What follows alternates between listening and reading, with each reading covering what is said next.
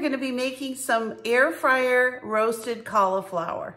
So I'm heating up my air fryer. You might hear it in the background, but it's really important to get your air fryer heated up. So this is a recipe that you can make with other things besides cauliflower. You could make it with broccoli, would be really good, carrots, potatoes, onions, all kinds of stuff. But I've got this head of cauliflower today, and I'm going to use this to show you how I make my roasted cauliflower. It's one of my favorite dishes. Super, super easy. You can also do this in an air fryer that you have, like a countertop air fryer. Mine's actually built into my Blvd oven, and it's just super simple. You don't even have to think about it. So we're going to cook this for about 15 minutes on each side at about 400 degrees. And let me show you how to do this. You're gonna be amazed. It's like super fast, super simple. So we're gonna start off by adding about 1/4 cup of flour.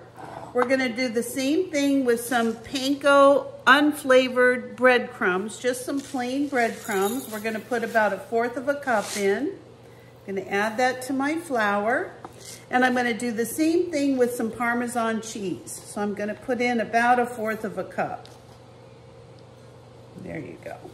Now, if you have the grated Parmesan, or if you have the kind in the green bottle, either one works fine. So don't worry if that's the one you have. Use the one you have. I put in a little bit of garlic. Now, you want to take some of this liquid off, or if you make your own garlic, that's probably a better option. But this works great. I'm gonna add a little bit of pepper. I'd say about 1/4 teaspoon. I like to grind my pepper. I just love the bigger chunks of pepper. I think it tastes really good. And then a little bit of salt. Again, about 1/4 teaspoon. Then I add a little bit of paprika. And I just put it in because it's a seasoning that I use in so many different things. I'd say about 1/2 teaspoon of paprika. Then I make my own herbs from dehydrated things that I have out in the garden, but an Italian seasoning would work really great with this. So I'm gonna put in I'd say about 1 teaspoon of my Italian herbs from my garden. And I'm just gonna give this a nice little stir.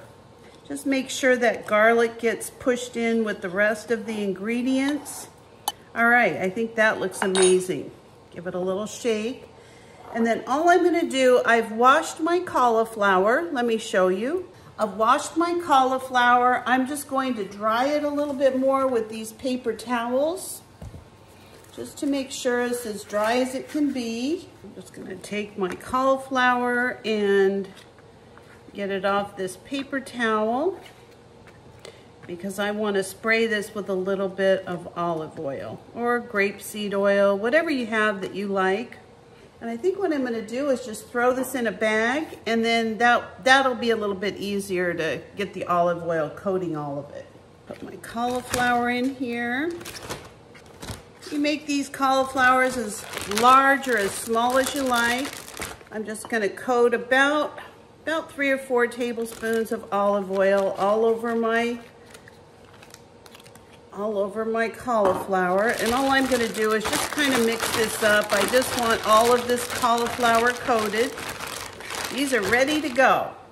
All right, I've got my little air fryer pan. All I'm gonna do is take my cauliflower and just roll it around in this Parmesan, garlicky, delicious mixture. Delicious. Yum, yum. I can smell it. Smells so good. All right, then we're just gonna put those on our air fryer pan. We're gonna do that to all these cauliflowers. And you can see this is something that'd be great if you're having the grandkids or even some adults. I love to cook. I love to do this kind of stuff. So just cover it as good as you can. This is gonna be so yummy. All right, I'll see you as soon as I get all of these coated with my mixture, and we'll stick them in the oven and get them all browned up. Okay, our cauliflowers are ready to put in the oven. I'm gonna go ahead and just stick them in there for about 10-15 minutes. I'll watch and see when they start browning. Then we're gonna turn them over and then we'll show you the next step. So while our cauliflower is cooking, we're gonna take about 2 tablespoons of butter and we're just going to melt that butter. This is gonna take about a minute or so because I've got this hot plate heating up. So I'll bring you back in just a second. Now that our butter has started melting, all we're gonna do is take our leftover ingredients from making the cauliflower dip and put it right into the pan. We're just gonna cook that for about a minute or so. Get it all heated up and cook some of that leftover flour out of it. Oh, smells so good with the parmesan and the garlic. You know, you could eat this for dinner instead of having your normal food that you make for dinner. You could just put this together and I guarantee it would be a wonderful treat. So we're just gonna let those panko breadcrumbs brown up a little bit in the butter, cook some of that parmesan a little bit. I've got it browned up. I'm gonna add a little bit of evaporated milk, and I mean just a little bit. All we're gonna do is make a little sauce. I want it just thickened up a little bit from this mixture we just cooked. And then after this has a chance to cool, we're gonna add some sour cream to it. Now I wanted to show you a little hack for adding sour cream to hot mixtures. Now I let mine cool down a little bit, but all you're gonna do is try to get the sour cream and whatever you're adding to kind of a 1-to-1 ratio. So all I'm doing is kind of adding a little bit of sour cream to a little bit of my mixture. Now if this was hot, I would just take my time. You just want to make sure that you're not going to curdle your sour cream. Just like that. Or you can let it cool and then add it. And that's it. This is going to be our mixture. It's got some little pieces of Parmesan cheese in it. It's got garlic and seasonings and this. So our roasted cauliflower is completely cooked through, and boy, does it ever smell delicious. This is gonna be such a tasty dish. Now, you can serve this as an appetizer, or you could serve this as a main meal, whatever it is that you like. Cauliflower is extremely healthy, and cooking it in the air fryer is just a really good option for making this dish. Now, just wanted to let you know you could bake it as well if you prefer to bake it, if you don't have access to an air fryer. I guess you would call this more of a dip than you would a sauce. So this is my roasted cauliflower with my garlic and Parmesan dip. So let's give this a try.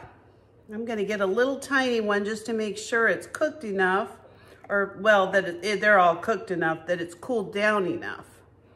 Let's give this a little taste. Wow.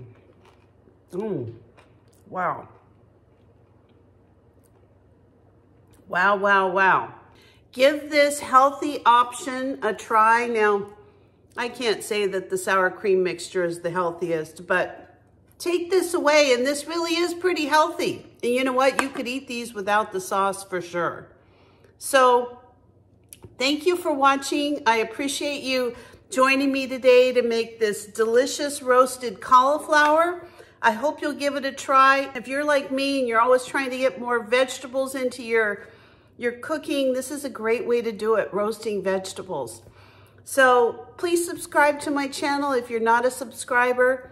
Give me a like, a thumbs up, or share this with someone that you think might enjoy it. And I'll see you next time. Bye, everybody.